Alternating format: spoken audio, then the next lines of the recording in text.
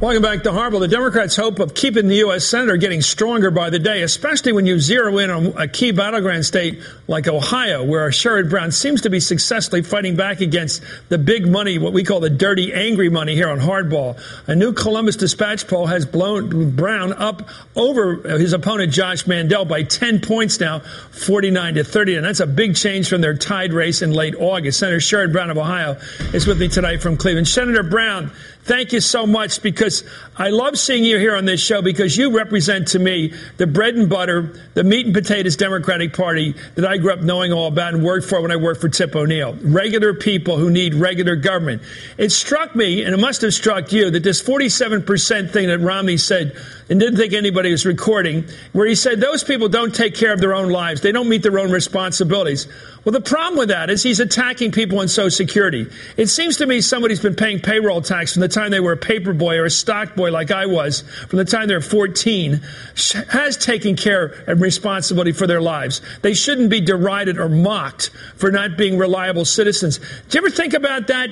I'm sure you have. Yeah. He's attacking basic bread and butter people in this country who work their whole lives and are living on Social Security as somehow bums. Well, he's attacking people in Social Security. He was attacking people, or veterans. And you know who else he was attacking? If you watch that video, you see the wait staff walking back and forth in front of the camera. And in some sense, he was attacking them, who have just their first names on their shirts. Yeah. And, you know, they're not paid much attention to. And they're probably eligible for the earned income tax credit. They're probably working harder than most people do in this society, frankly, because they're struggling and working 2 jobs. And he's talking about them as they're waiting on his friends, and it was pretty interesting. But when you're by the way, that's probably one reason why one of them put that little camera up on the chair. Don't get even with that SOB.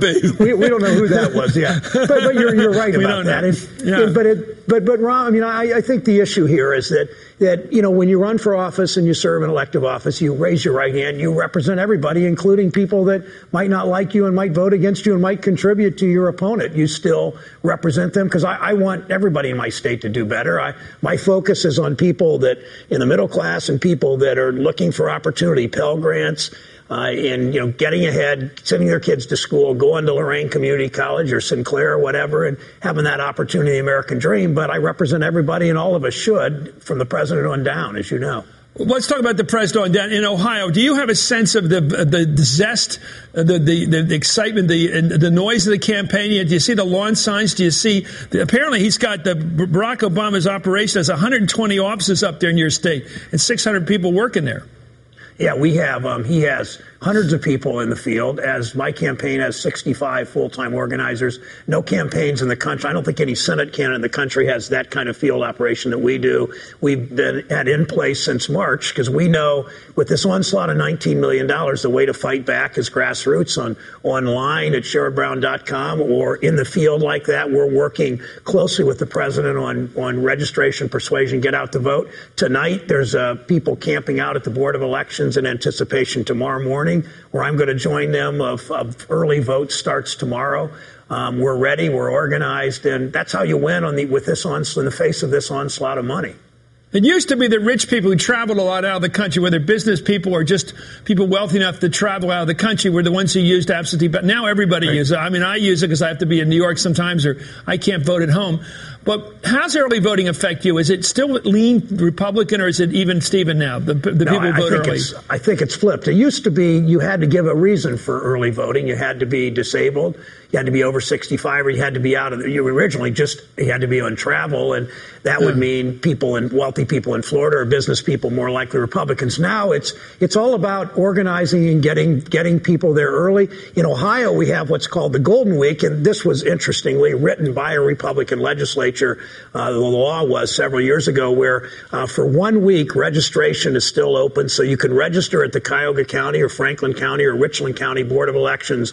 You can register this week to vote, and you can vote in your same trip to the Board of Elections. It's really Election Day registration for a week. I like that. It really makes sense, and we're urging people to come in this week, people particularly who are least likely to be registered, and that's people on college campuses that are coming back to school, more low-income people, and people that might have moved for business reasons, whatever, and need to update their registrations. Okay, here's the battle going on in the air. You're talking the ground game. Here's the air game. The Obama campaign's running this ad in Ohio to attract voters in coal country. Let's take a look at this one. Seen these new ads where Mitt Romney says he's a friend of coal country? This is the guy who wants to keep tax breaks for companies that ship American jobs overseas. The same guy who had a Swiss bank account and millions in tax havens like Bermuda and the Caymans. And on coal?